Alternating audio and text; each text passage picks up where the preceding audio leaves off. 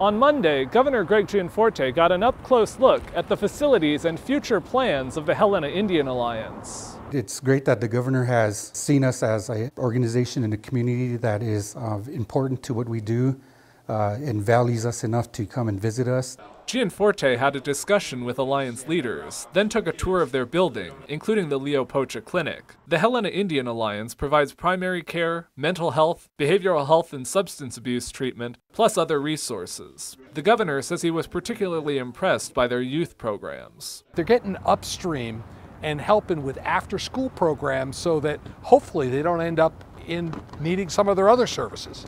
In 2021, the Alliance served 4,500 patients. Executive Director Todd Wilson says the clinic is outgrowing their current space. They've made plans for an addition to the building. They're waiting for federal approval before they can move forward. The Indian Alliance is already working with the governor's office. They're a main treatment partner for the Angel Initiative, a state program in partnership with the Lewis and Clark County Sheriff's Office. People can turn in small amounts of drugs and get connected with treatment providers without criminal liability. It's really going to take an all-hands-on-deck approach to help people overcome addiction and become productive members of society. We really value that partnership and working together because it really does take all of us.